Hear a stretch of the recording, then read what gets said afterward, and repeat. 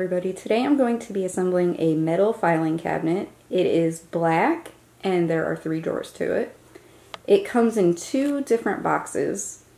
The first box is 59.4 pounds and the second is 58.5.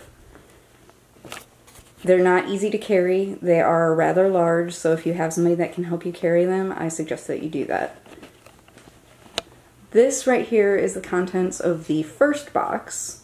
I'm now going to go ahead and open the second, and then I will get started on putting everything together.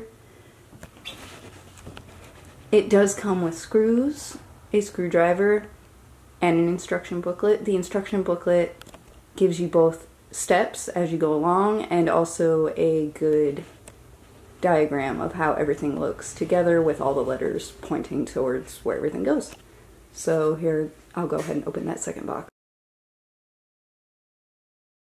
Alright, here are all the pieces from both boxes.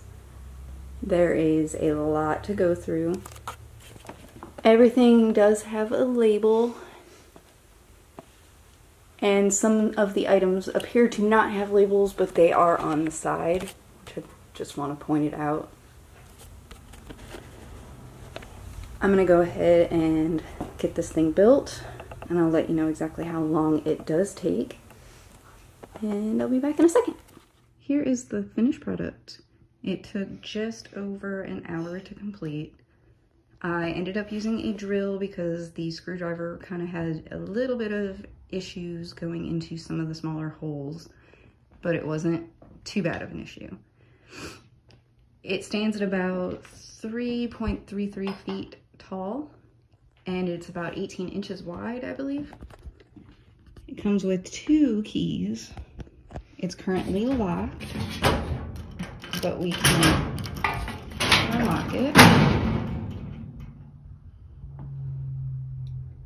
The slide bars inside do move to adjust to other size folders.